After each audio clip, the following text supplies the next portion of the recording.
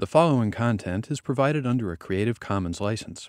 Your support will help MIT OpenCourseware continue to offer high-quality educational resources for free. To make a donation or view additional materials from hundreds of MIT courses, visit MIT OpenCourseware at ocw.mit.edu. Okay, let's start. So we are going to change perspective again and think in terms of lattice models.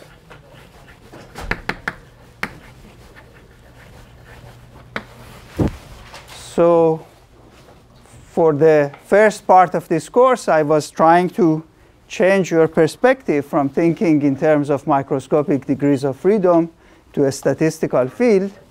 Now we are going to go back and try to build pictures around things that look more microscopic. Typically, in many solid-state configurations, we are dealing with transitions that take place on a lattice. For example, imagine a square lattice, which is easy to draw, but there could be all kinds of cubic and more complex lattices. And then at each side of this lattice, you may have one microscopic degree of freedom that is ultimately participating in the ordering and the phase transition that you have in mind. It could, for example, be a spin, or it could be one atom in a binary mixture. And what we would like to do is to construct a partition function, again by summing over all degrees of freedom. And we need some kind of a Hamiltonian. And what we are going to assume governs that Hamiltonian is the analog of this locality assumption that we had in statistical field theories. That is, we are going to assume that one of our degrees of freedom essentially talks to a small neighborhood around it. And the simplest neighborhood would be to basically talk to the nearest neighbor. So if I, for example, assign index I to each side of the lattice, let's say I have some variable at each side that could be something, let's call it Si. Then my partition function would be obtained by summing over all configurations. And the weight I'm going to assume in terms of this lattice picture to be a sum over interactions that exist between pairs of sites. So that's already an assumption that it's a pairwise thing. And I'm going to use this symbol, ij, with the angular bracket around it, to indicate a sum over nearest neighbors.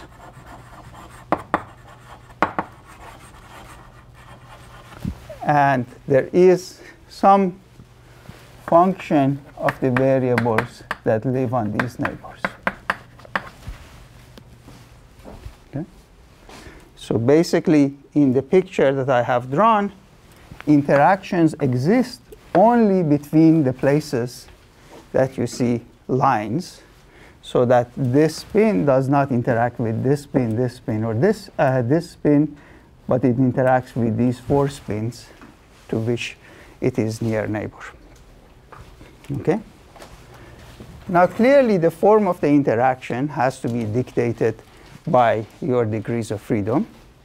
And the idea of this representation, as opposed to the previous statistical field theory we had, is that in several important instances, you may want to know not only what these universal properties are, but also, let's say, the explicit temperature or phase diagram of this system as a function of external parameters as well as temperature.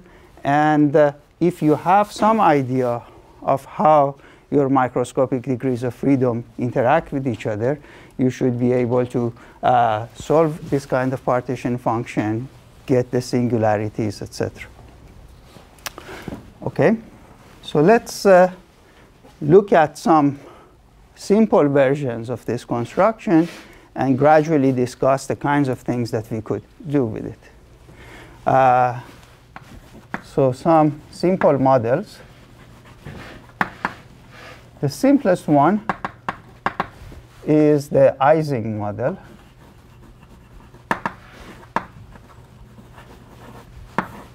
Where the variable that you have at each site has two possibilities. So it's a binary variable.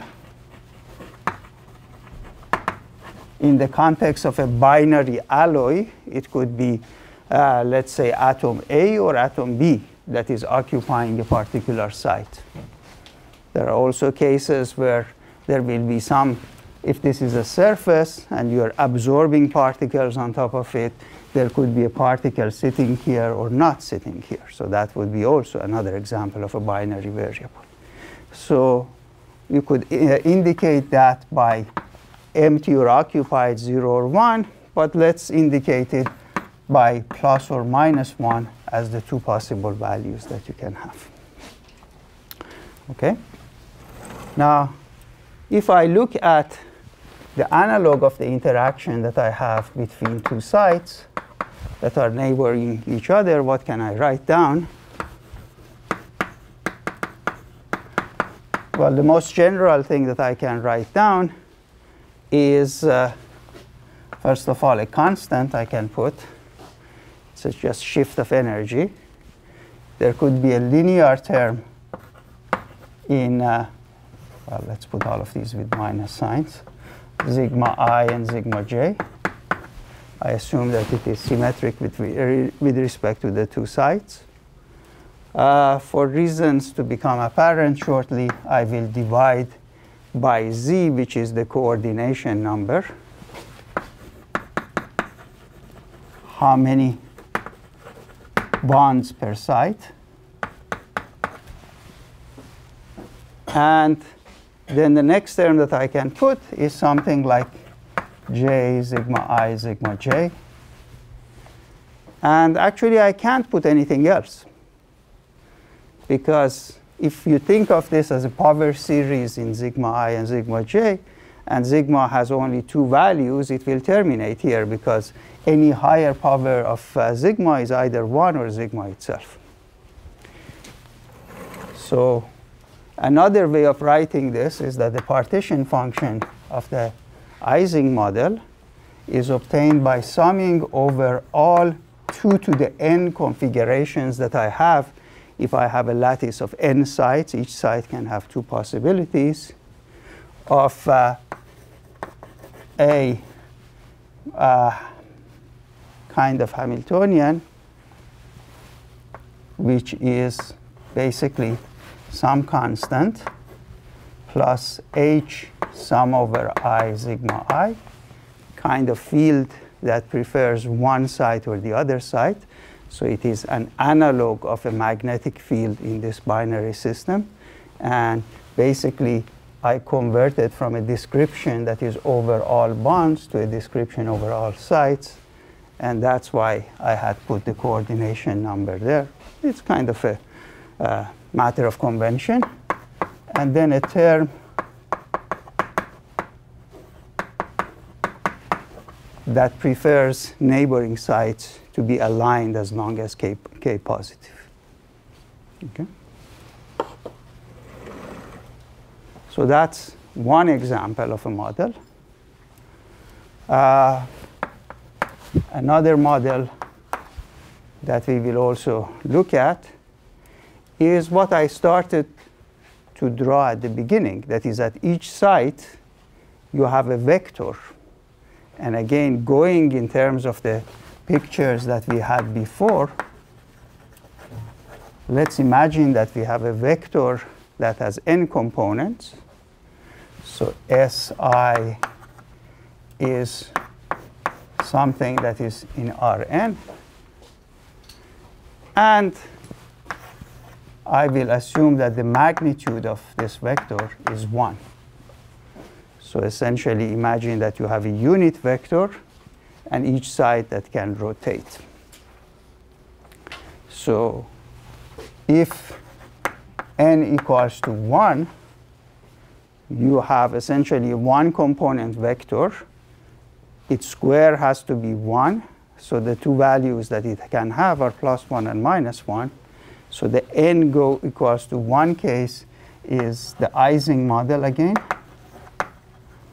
So this ON is a generalization of the Ising model to multiple components. N equals to 2 corresponds to a unit vector that can take any angle in 2 dimensions. And that is usually given the name XY model. N equals to 3 is something that maybe you want to use to describe magnetic ions in this lattice. And classically, the direction of this ion could be anywhere.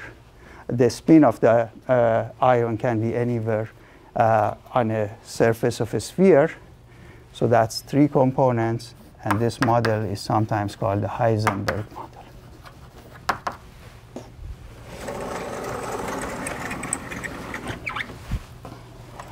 Okay. Question. Yes? In the Ising model, what's the correspondence between g hat, h hat, j hat, and gh and k? Is it just minus beta? Yeah. So maybe I should have written it. So in order to take this, if I think of this as energy per bond, then in order to get a Boltzmann weight, I have to put a minus beta. So I would have said that this G, for example, is minus beta G hat. K is minus beta J hat. And H is minus beta H hat.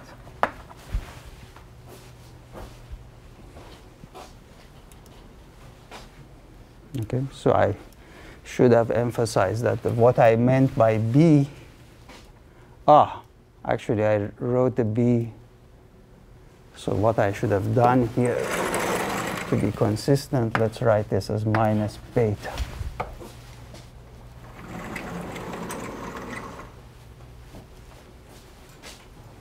Yeah, thank you. That was important. So if I describe these B's as being energies, then minus beta times that would be what will go in the Boltzmann factor. Okay? So whereas these were examples that we had more or less seen their continuum version in the Landau-Ginzburg model, there are other symmetries that get broken, and things for which we didn't discuss what the corresponding statistical field theory is. A commonly used case pertains to something that's called a Potts model, where at each site you have a variable, let's call it Si, that takes Q values, 1, 2, 3, all the way to Q. Okay? And I can write what would appear in the exponent minus beta H to be a sum over nearest neighbors.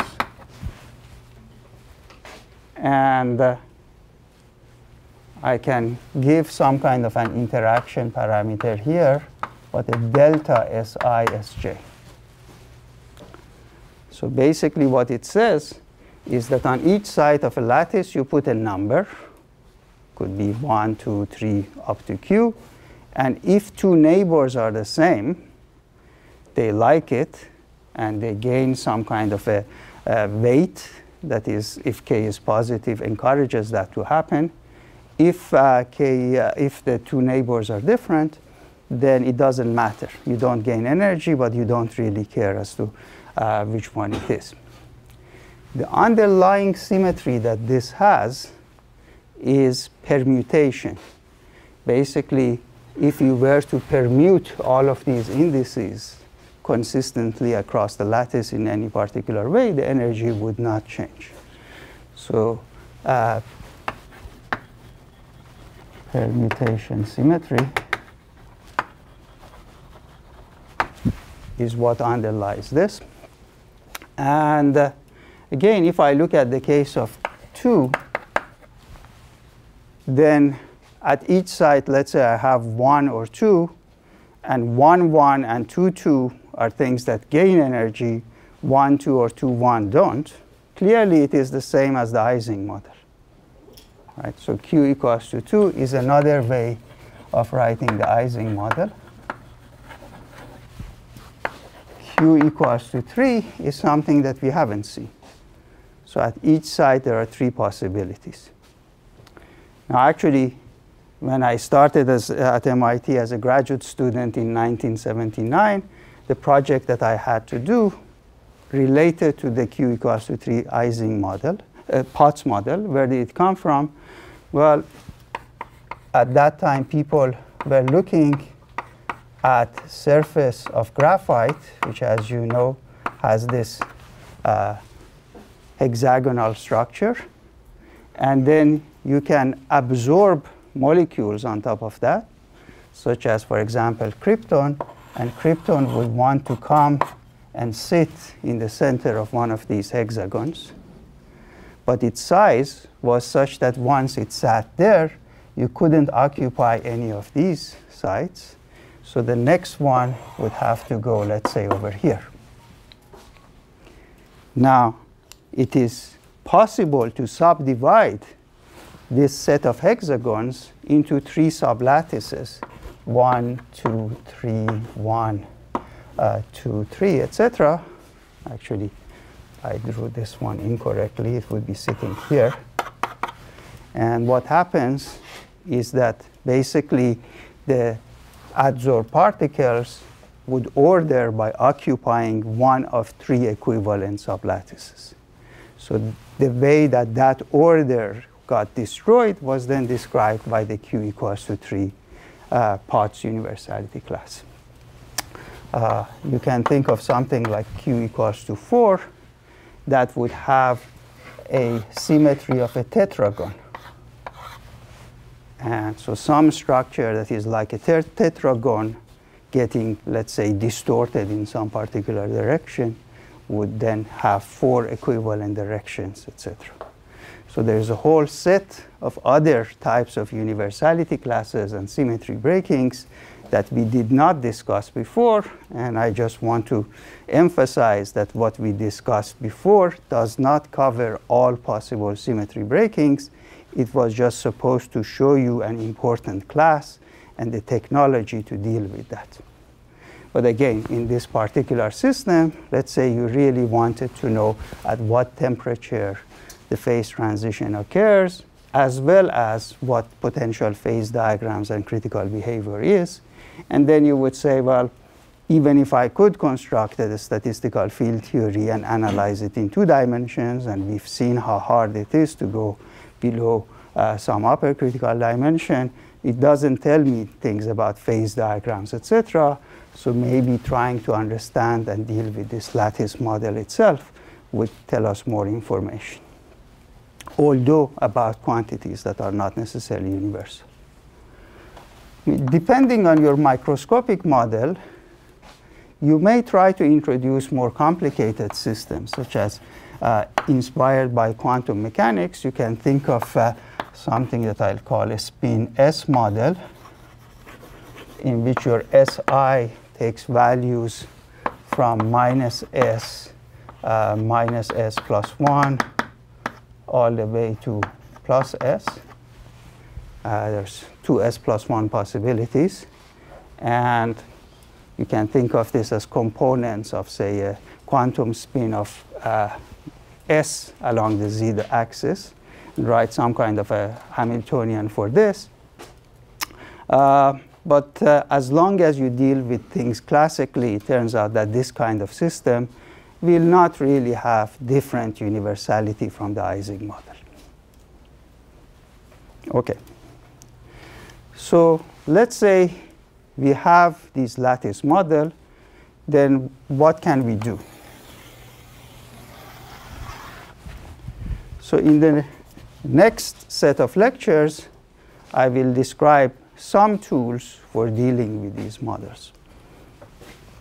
One set of approaches, the one that we will start today, has to do with position space renormalization group. That is, the approach that we were following for renormalization previously dealt with going to Fourier space. We had this sphere, hypersphere, and then we were basically eliminating modes at the edge of this sphere in Fourier space. We started actually by describing the process in real space. So we will see that in some cases it is possible to do a renormalization group directly on these lattice models. Second thing is, it turns out that as combinatorial problems, some, but a very small subset of these models are susceptible to exact solutions. Turns out that practically all models in one dimension, as we will start today, one can solve exactly. But there's one prominent case, which is the two-dimensional Ising model, that one can also solve exactly, and it's very interesting solution that we will also examine in, I don't know, a couple of weeks. Finally, there are approximate schemes that people have evolved for studying these problems, where you have series expansions starting from limits where you know what is happening. And one simple example would be to go to very high temperatures. And at high temperatures, essentially every degree of freedom does what it wants. So it's essentially a zero-dimensional problem that you can solve. And then you can start treating interactions perturbatively. So this is kind of similar to the expansions that we had developed in 8333, the virial expansions, etc., about the ideal gas limit, but now done on a system that is a lattice and going to sufficiently high order that you can say something about the phase transition. There is another extreme. In these systems, typically the zero temperature state is trivial. It is perfectly ordered. Let's say all the spins are aligned. And then you can start expanding in excitations around that state and see whether eventually, by including more and more excitations, you can see the phase transition out of the ordered state. And something that is actually probably the most common use of these models, but I won't cover in class, is to put them on the computer and do some kind of a Monte Carlo simulation, which is essentially a numerical way of trying to generate configurations that are governed by this weight, and by changing the temperature that appears in that weight, whether or not one can, in the simulation, see the phase transition happening. Okay. So that's the change in perspective that I want you to have. So the first thing that we are going to do is to do the number one here, to do the position space renormalization group of one-dimensional Ising model. And the procedure that I described for you is sufficiently general that, in fact, you can apply it to any other one-dimensional model as long as you only have these nearest neighbor interactions. So here you have a lattice that is one-dimensional. So you have a set of sites 1, 2. At some point you have I minus 1, I plus 1. Let's say we call the last one n. So there are n sites. There are going to be 2 to the n possible configurations. And your task is, given that at each site there is a variable that is binary, you want to calculate a partition function, which is a sum over all these 2 to the n configurations of a weight that is this e to the sum over I, b, the interaction that couples Si and Si plus 1. So maybe I should have called this b hat. And b is the thing that has minus beta absorbed in it. Okay? So notice that basically the way that I have written it, 1 is interacting with 2, I minus 1 is interacting with I is interacting with I plus 1. So I wrote the nearest neighbor interaction in this particular fashion. We may or may not worry about the last spin, whether I want to finish the series here, or sometimes I will use periodic boundary condition and bring it back and couple it to the first one where I have a ring. So that's another possibility.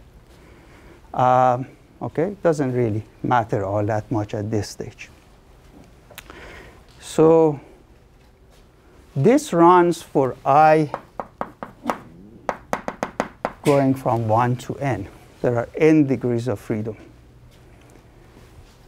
Now, renormalization group is a procedure by which I get rid of some degrees of freedom.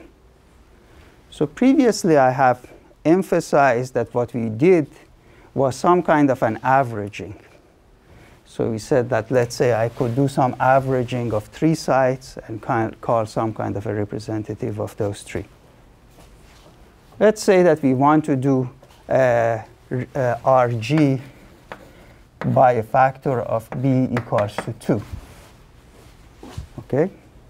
So then maybe you say that I will pick sigma I prime, a new sigma I, to be sigma I plus sigma I plus 1 over 2, doing some kind of an average. The problem with this choice is that if the 2 spins are both pluses, I will get plus. If they're both minuses, I will get minus. If there is 1 plus and 1 minus, I will get 0. Why that is not nice is that that changes the structure of the theory. So I started with binary variables. I do this rescaling. If I choose this scheme, I will have 3 variables per site. But I can insist on keeping 2 variables per site as long as I do everything consistently and precisely. So maybe I can say that when this occurs, where the 2 sites are different, and the average would be 0, I choose as tiebreaker the left one.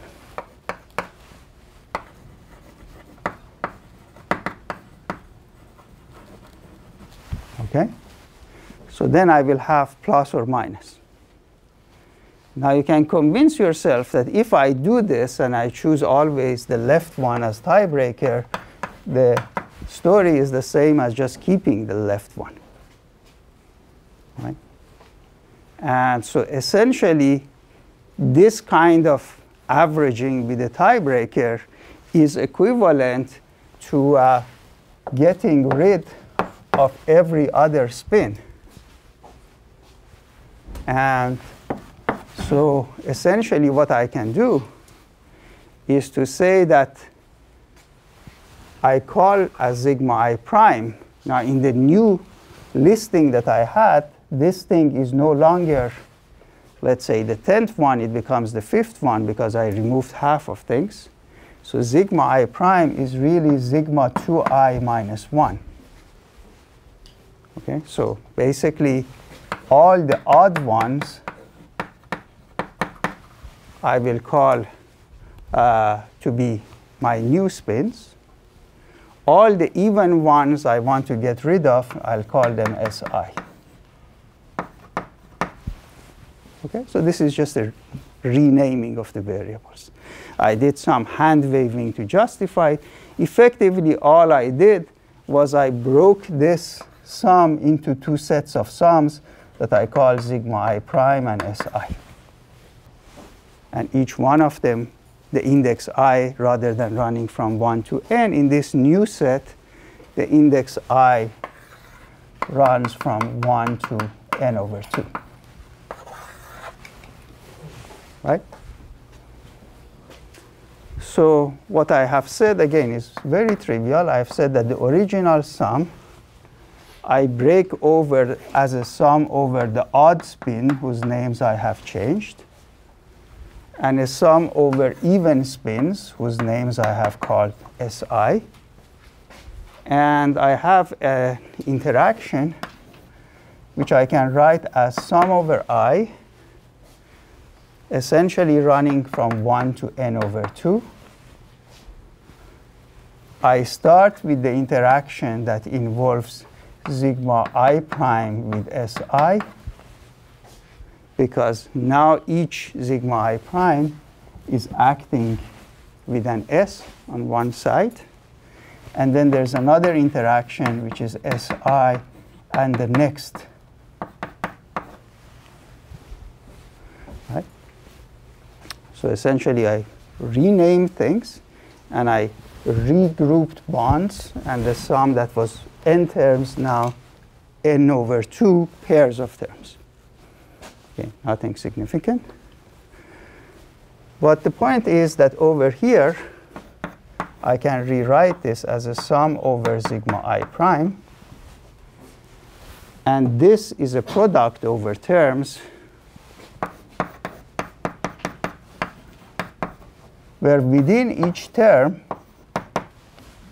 I can sum over the spin that is sitting between two spins that I'm keeping. So I'm getting rid of this spin that sits between spin sigma I prime and sigma I plus 1 prime.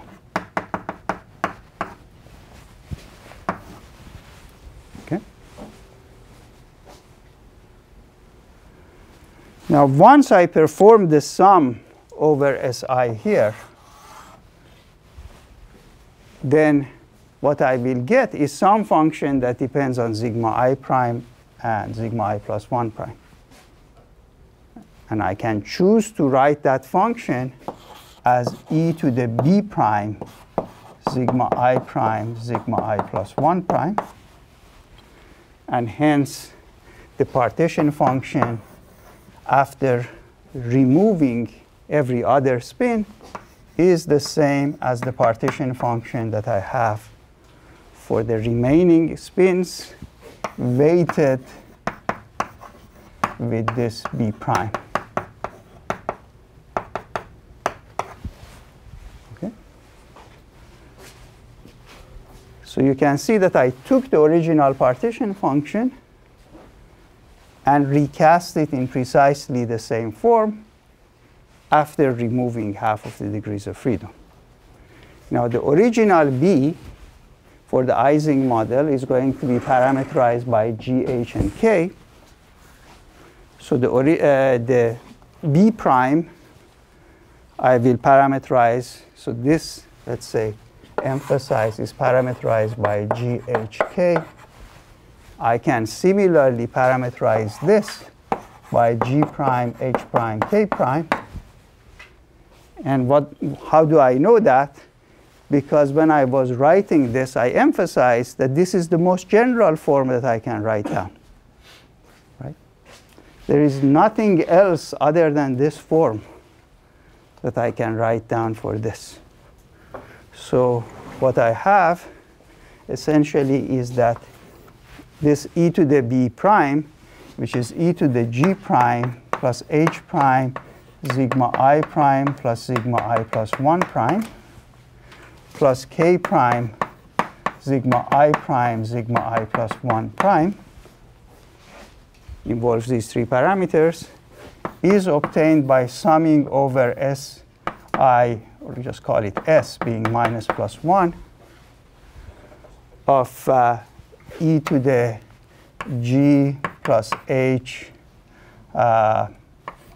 sigma 1, sigma I prime plus si plus k sigma I prime si plus g plus h sigma si plus sigma I plus 1 prime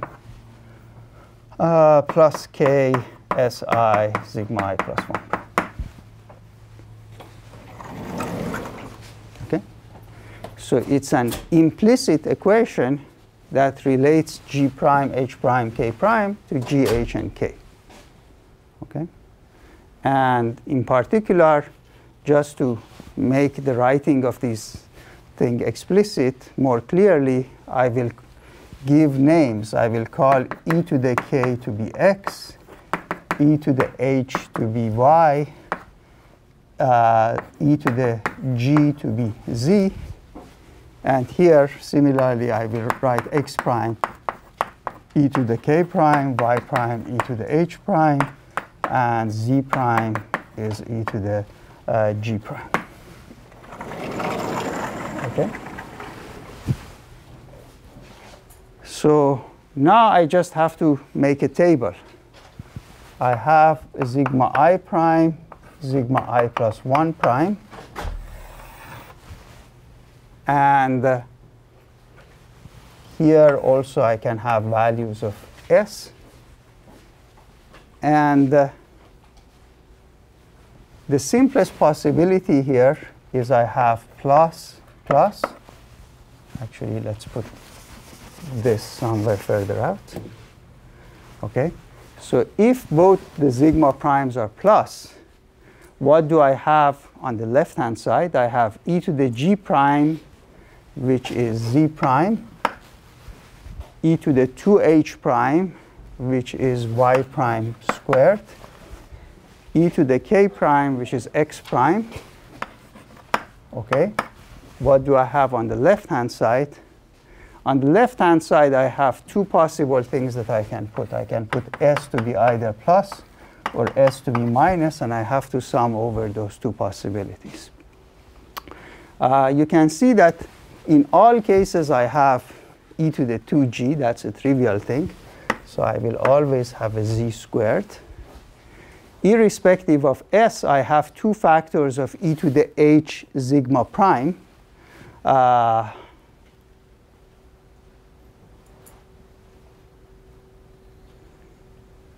Okay, you know what happened. I should have used, since I was using b, this factor of h over 2.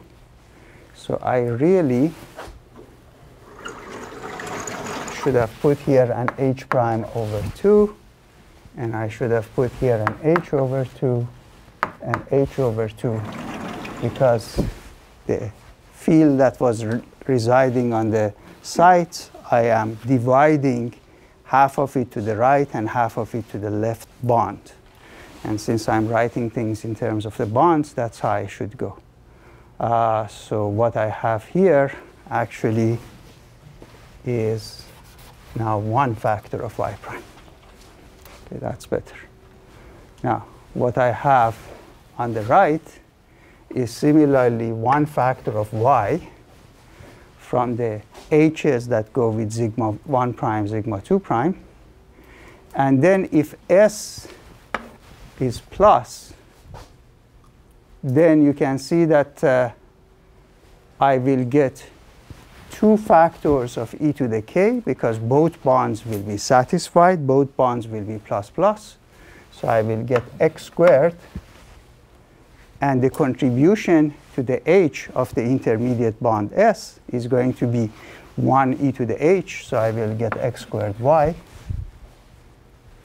Whereas if I put the intermediate sign for S to be minus 1, then I have two pluses at the end. The one in the middle is minus, so I would have two dissatisfied factors of e to the k becoming e to the minus k. So it's x to the minus 2. And the field also will give a factor of e to the minus h or y inverse. Okay? So there are 4 possibilities here. The next one is minus minus. Z prime will stay the way it is. The field has switched sign, so this becomes y prime inverse. But since both of them are minus, minus, minus, the k factor is satisfied and happy, gives me x prime because it's e to the plus k. On the right-hand side, I will always get this z squared. The first factor becomes z inverse. Now, s plus 1 is a plus site, plus spin that is sandwiched between 2 minus spins. So there are 2 unhappy bonds. This gives me x to the minus 2, while the spin is pointing in the direction of the field. So there's the y here. And here I will get x squared y inverse, because now I have 3 negative signs. So all the k's are happy. There is the next one, which is plus and minus. Plus and minus, we can see that the contribution to the field vanishes, because sigma I prime and plus sigma I plus 1 prime are 0. I will still get z, the contribution, because plus and minus, the bond between them gives me e to the minus k prime. I have here z squared. There is no overall contribution of y for the same reason that there was nothing here. But from S, I will get a factor of y plus y inverse. And there is no contribution for x, because I have a plus and a minus. And if the spin is either plus or minus in the middle, there will be 1 satisfied and 1 dissatisfied bond. And again, by symmetry, the other configuration is exactly the same. So while I had 4 configuration and hence 4 things to match, the last 2 are the same. And that's consistent with my having 3 variables, x prime, y prime, and z prime, to solve. So there are 3 equations and 3 variables. Okay? Now, to solve these equations, we can do several things.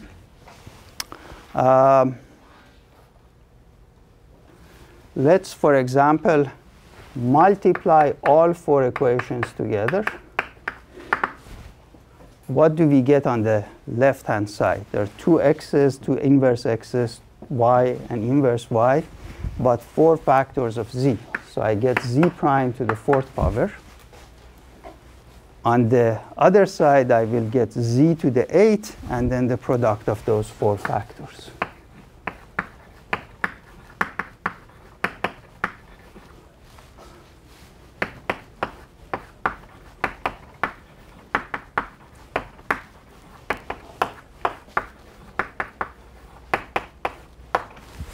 Okay. I can divide equation 1 by equation 2. What do I get? The z's cancel, the x's cancel, so I will get y prime squared. On the other side, divide these 2, I will get y squared, x squared y plus x squared y inverse, x minus 2y plus x2 minus, x2y inverse. And finally, to get the equation for x prime, what I can do is I can multiply 1 and 2, divide by 3 and 4. And if I do that, on the left-hand side, I will get x prime to the 4th.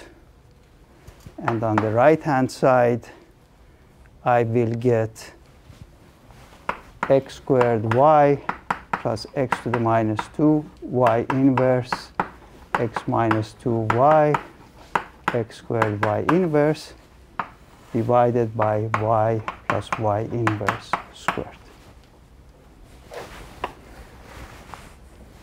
Okay? So I can take the log of these equations, if you like, to get the recursion relations for the parameters. For example, taking the log of that equation, you can see that I will get g prime. From here, I would get 2g plus some function, there's some delta g that depends on k and h. If I do the same thing here, you can see that I will get an h prime that is h plus some function from the log of this that depends on k and h. And finally, I will get k prime some function of k and h. Okay? So this parameter g is not that important. It's basically an overall constant the way that we started it. We certainly don't expect it to modify phase diagrams, etc. And you can see that it never affects the equations that govern h and k, the two parameters that give the relative weight of different configurations, whether you are in a ferromagnet or a disordered state, is governed by these two parameters. And indeed, we can ignore this.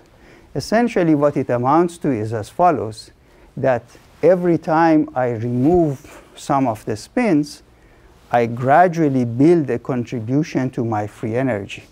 Because clearly, once I have integrated out over all of the energies, what I will have would be the partition function, its log would be the free energy. And actually, we encountered exactly the same thing when we were doing momentum space RG. There was always, as a result of the integration, some contribution that I call delta F that I never looked at because, okay, it's part of the free energy, but does not govern the relative weights of the different configurations. So these are really the two things that we need to focus on. Now, if we did things correctly, and these are correct equations, had I started in the subspace where h equals to 0, which had up-down symmetries, I could have changed all of my sigmas to minus sigma, and for h equals to 0, the energy would not have changed. So a check that we did things correctly is that if h equals to 0, then h prime has to be 0. So let's see. If h equals to 0, or y is equal to 1, well, if y is equal to 1, you can see that those two factors in the numerator and denominator are exactly the same. And so y prime stays to 1.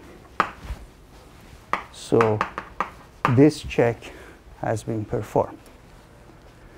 So if I am on h equals to 0 on the subspace that has symmetry, then I have only one parameter, this k, or x. And so on this space, the recursion relation that I have is that x prime to the fourth is x squared plus x to the minus 2 squared. And I think I made a mistake here.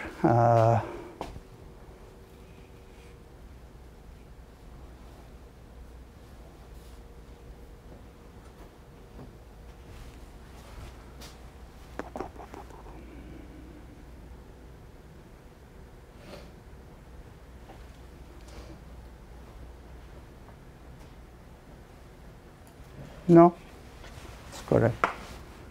Y plus y inverse, okay, but y is 1. So this is divided by 2 squared, which is 4. But let me double check so that I don't go.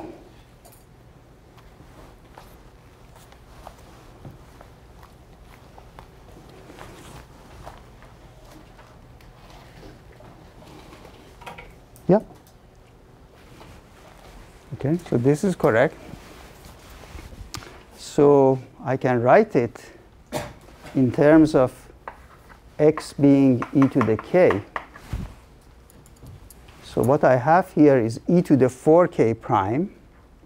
I have here e to the 2k plus e to the minus 2k divided by 2, which is hyperbolic cosine of 2k squared. So what I will get is k prime is 1/2 log hyperbolic cosine of 2k.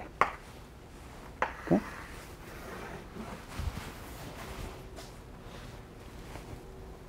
Right? Now k is a parameter that we are changing. As we make k stronger, presumably things are more coupled to each other. I should go more towards order. As k goes towards 0, basically the spins are independent. They can do whatever they like. So it kind of makes sense that there should be a fixed point at 0 corresponding to 0 correlation length.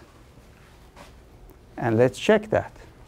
So if k is going to 0, it's very small, then k prime is 1/2 log hyperbolic cosine of a small number is roughly 1 plus that small number squared over 2. There's a series like that. Log of 1 plus a small number is a small number. So this becomes 4k squared over 2 over 2. It's k squared. So it says that if I, let's say, start with a k that is 1/10, my k prime would be 1 over 100 and then 1 over 10,000. So basically, this is a fixed point that attracts everything to it.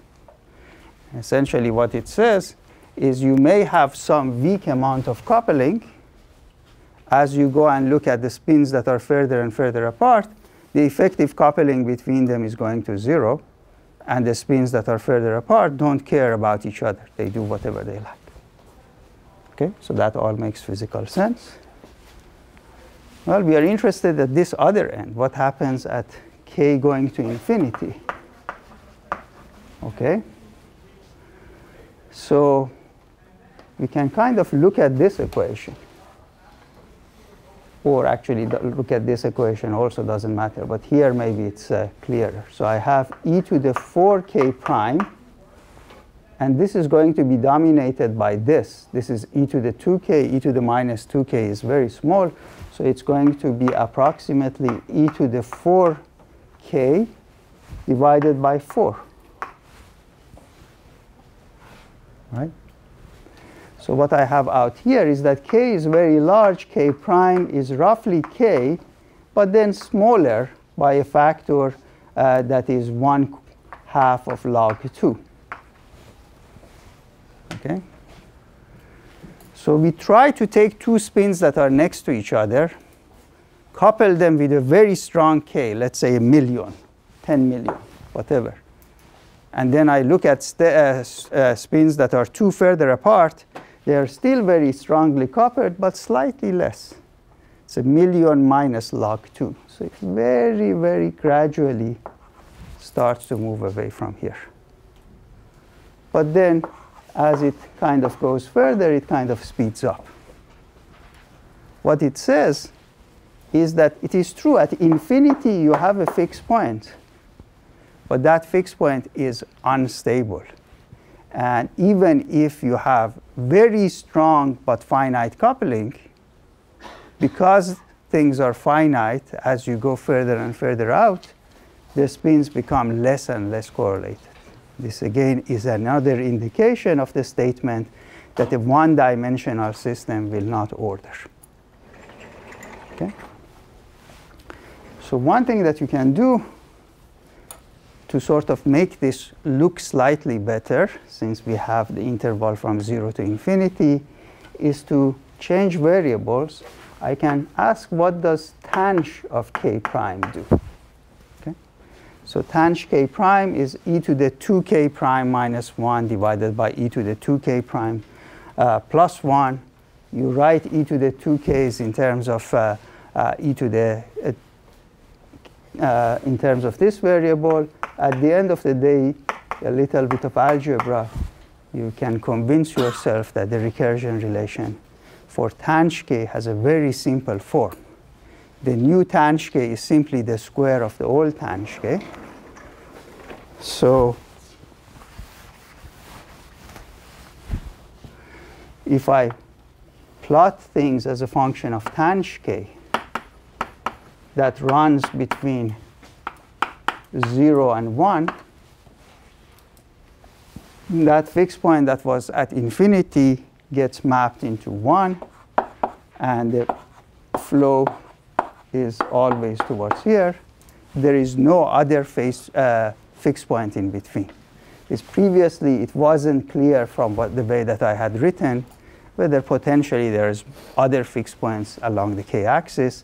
If you write it as t prime tanh is t squared, where t stands for tanh, clearly the only fixed points are at 0 or 1. Okay? But now this also allows us to ask what happens if we also introduce the field direction, h, in this space. Okay? Now, one thing to check is that if you start with the k equals to 0, that is independent spins, you look at the equation here, k equals to 0 corresponds to x equals to 1. This factor drops out. You see y prime is equal to y. So if you have no coupling, there is no reason why the magnetic field should change. So essentially, this entire line corresponds to fixed points. Every point here is a fixed point. And we can show that essentially, if you start along field 0, you go here. If you start along different values of the field, you basically go to some place along this line. And all of these flows originate, if you go and plot them from back here, at this fixed point that we identified before at h equals to 0. So in order to find out what is happening along that direction, all we need to do is to go and look at x going to infinity. If x going to infinity, you can see that y prime squared, the equation that we have for y prime squared is y squared. And then there is this fraction. Clearly, the terms that are proportional to x squared will overwhelm those proportional to x to the minus 2. So I will get a y and a y inverse from the numerator and denominator. And so this goes like y to the 4th, which means that in the vicinity of this point, what you have is that h prime is 2h. Okay? So this, again, is a relevant direction. And here you are flowing in this direction. And the combination of these two really justifies the kind of flows that I had shown you before. Okay? So essentially, in the one-dimensional model, you can start with any microscopic set of k and h's that you want.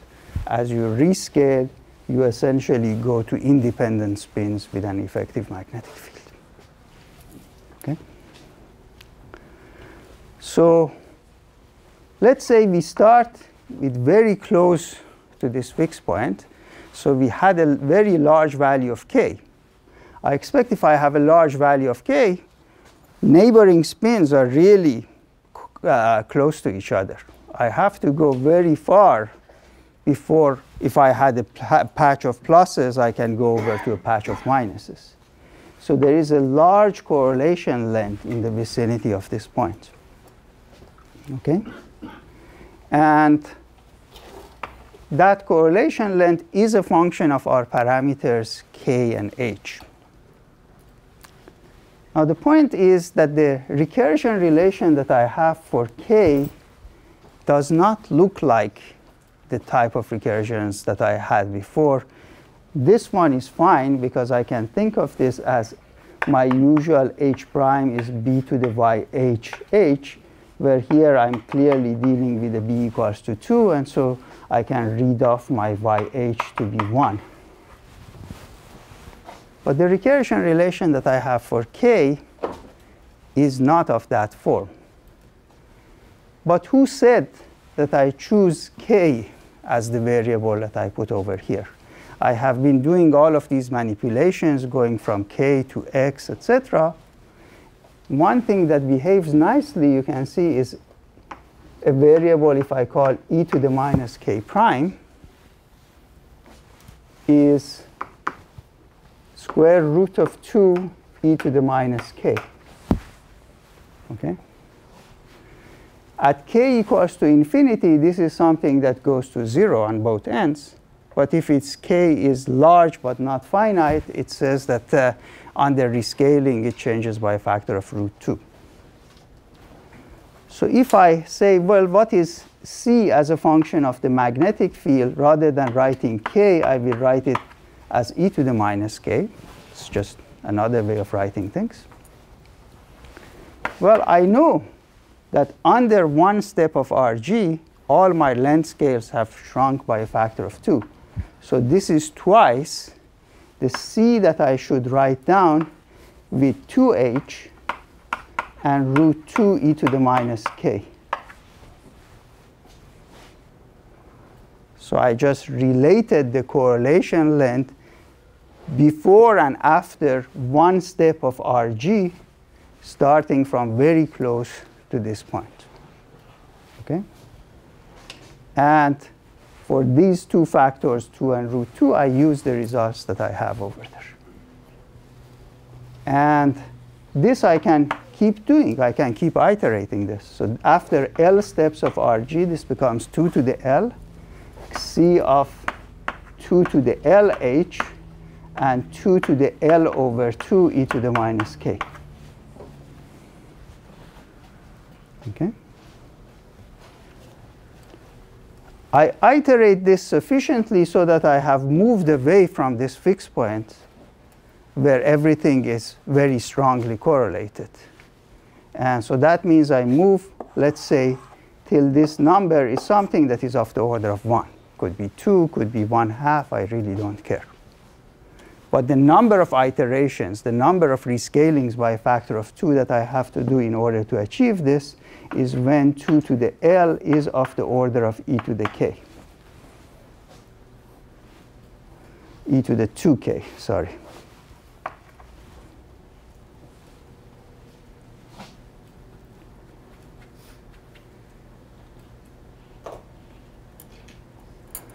And if I do that, I find that c should be e to the 2k,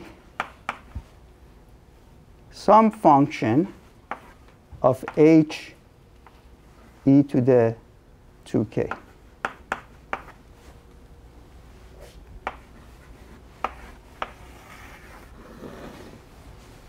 Okay? So let's say I'm at h equals to 0.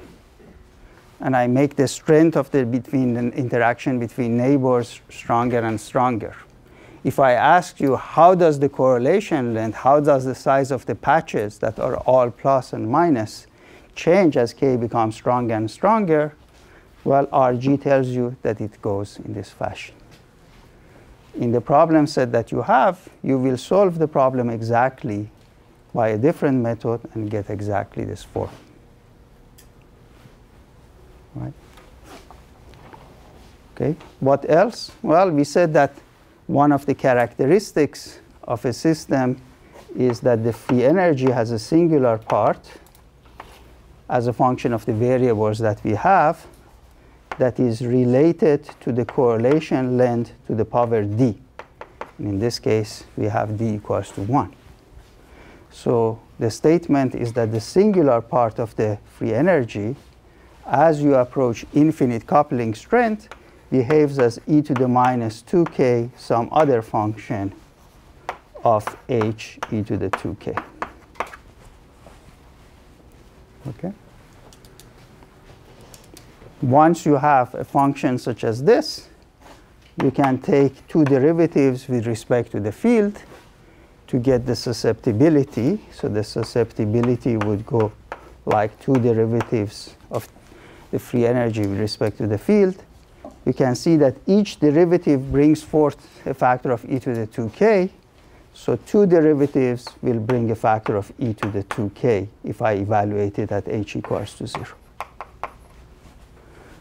So the statement is that if I'm at 0 field and I put on a small infinitesimal magnetic field, it tends to overturn all of the spins in the direction of the field.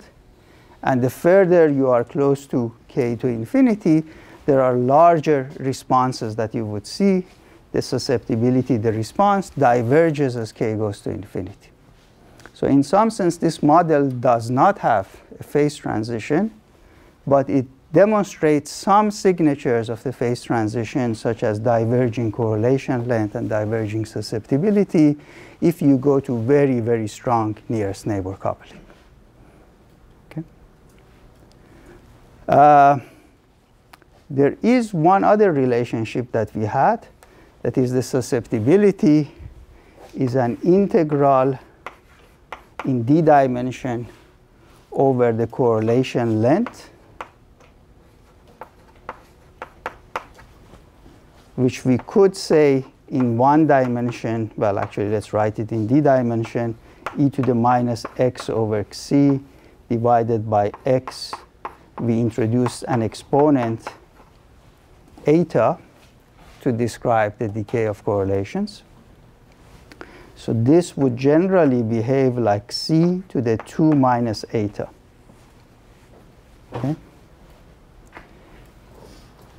Now, in this case, we see that both the correlation length and susceptibility diverge with the same behavior, e to the 2k. They're proportional to each other. So that immediately tells me that for the one-dimensional system that we are looking at, eta is equal to 1. And if I substitute back here, so eta is 1, the dimension is 1, and the 2 cancels. Essentially, it says that the correlation lengths in one dimension have a pure exponential decay. They don't have the subleading power law that you would have in higher dimensions. So when you do things exactly, you will also be able to verify that. So all of the predictions of this position space RG method that we can carry out in this one-dimensional example very easily, you can also calculate and obtain through the method that is called transfer matrix and is the subject of the problem set that was posted yesterday.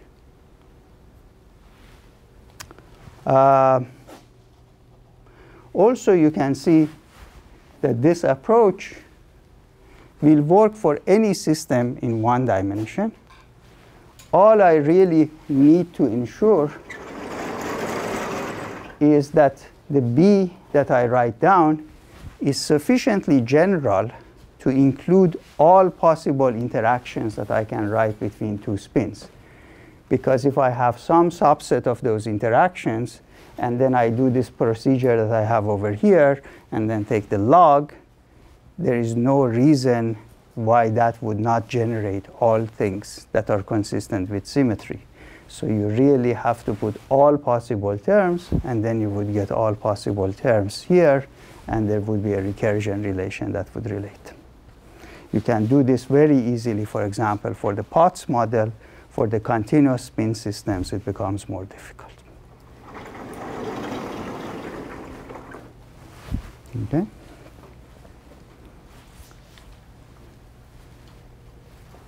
Now let's say briefly as to why we can solve things exactly, let's say, for the one-dimensional Ising model by this procedure, but this procedure we cannot do in higher dimensions. So let's, for example, think that we have a square lattice. Just generalize what we had to 2 dimensions. And let's say that we want to eliminate this spin and, well, let's see what's the best way. Yeah, we want to eliminate a checkerboard of spins. So we want to eliminate half of the spins, let's say the white squares on a checkerboard. Okay? And if I were to eliminate these spins like I did over here, I should be able to generate interactions among spins that are left over. So you say, fine, let's pick these 4 spins, sigma 1, sigma 2, sigma 3, sigma 4, that are connected to this spin S that is sitting in the middle that I have to eliminate. So let's also stay in the space where h equals to 0, just for simplicity. So the result of eliminating that is I have to do a sum over S. I have e to the, let's say the original interaction is k, and S is coupled by these bonds to sigma 1, sigma 2, sigma 3, sigma 4. Okay? Now summing over the 2 possible values of S is very simple. It just gives me e to the k times this sum plus e to the minus k that sum. So it's the same thing as 2 hyperbolic cosine of k, sigma 1 plus sigma 2 plus sigma 3 plus sigma 4. Okay? You say, good, just I had something like that, and I took a log so that I got the k prime. So maybe I'll do something like a recasting of this, and maybe a recasting of this will give me some constant, will give me some kind of a k prime, and then I will have sigma 1, sigma 2, sigma 2, sigma 3, sigma 3, sigma 4, sigma 4, sigma 1. Okay? But you immediately see that that cannot be the entire story, because there is really no ordering among sigma 1, sigma 2, sigma 3, sigma 4.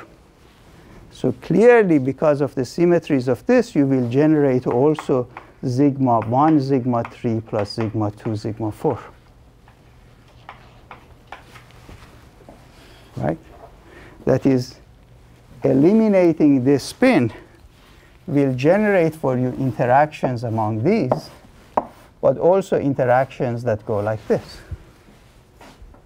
And in fact, if you do it carefully, you will find that you will also generate an interaction that is product of all 4 spins. You will generate something that involves all of the 4s. So basically, because of the way of geometry, etc., that you have in higher dimensions, there is no trick that is analogous to what we could do in 1 dimension, where you would eliminate some subset of spins and not generate longer and longer range interactions that you did not have. You could say, OK, I will start including all of these interactions and then have a higher, larger parameter space. But then you do something else, you will find that you will need to include further and further neighbor interactions. Okay? So unless you do some kind of termination or approximation, which we will do next time, then there is no way to do this exactly in higher dimensions. What? Yes? I mean, are you putting any sort of weight on the fact that, for example, sigma 1 and sigma 3 are farther apart than sigma 1 and sigma 2, or are we using taxi gap distances on this lattice? Well, we are thinking of an original model that we would like to solve, in which I have specified that things are coupled only to nearest neighbors. So the ones that correspond to sigma 1, sigma 3 are next nearest neighbors. They're certainly further apart on the lattice. You could say, well, there is some justification if these are ions and they have spins to have some weaker interaction that goes across here. There has to be some notion of space. I don't want to couple everybody to everybody else equivalently. But if I include this, then I have further more complicated Hamiltonian. And when I do RG, I will generate an even more complicated Hamiltonian. Yes? Is it possible to do actually only spatial direction? OK. Question is, suppose I have a square lattice. Let's go here. And the suggestion is, why don't I eliminate all of the spins over here, maybe all of the spins over here? OK. So the problem is that I will generate interactions that not only go like this, but interactions that go like this. OK. So the idea of what happens is that imagine that there's these spins that you are eliminating. As long as there is paths that connect the spins that you are eliminating to any other spin, you will generate that kind of coupling.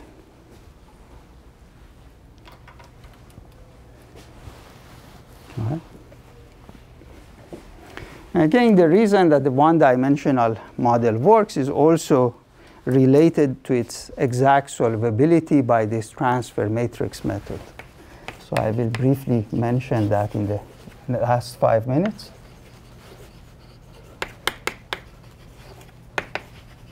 So for one-dimensional models, the partition function is a sum over whatever degree of freedom you have. It could be Ising, Potts, X, Y, doesn't matter.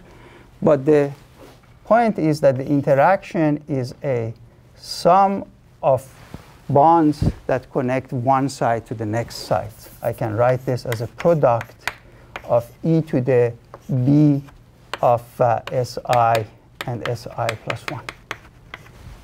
Okay? Now I can regard this entity, let's say I have a Potts model Q values. This is Q possible values, this is Q possible values. So there are Q squared possible values of the interaction, and there is Q squared possible values of this Boltzmann weight. I can regard that as a matrix that I can write in this fashion. Okay? And so what you have over there, you can see, is effectively you have S1, TS2, S2, TS3, and so forth. And if I use periodic boundary condition like the one that I indicated there, so that the last one is connected to the first one, and then I do a sum over all of these S's, this is just a product of two matrices. So this is going to become, when I sum over S2, S1 T squared S3, and so forth. You can see that the end result is trace of the matrix T raised to the power of n. Okay? Now the trace you can calculate in any representation of the matrix. If you manage to find a representation where T is diagonal, then the trace would be sum over alpha lambda alpha to the n, where these lambda alphas are the eigenvalues of this matrix. And if n is very large, the thermodynamic limit that we are interested, it will be dominated by the largest eigenvalue. Okay? Now, if I write this for something like Potts model or any of the spin models that I had indicated over there, you can see that all elements of this matrix, being these Boltzmann weights, are positive. Okay? Now, there is a theorem called Frobenius's theorem,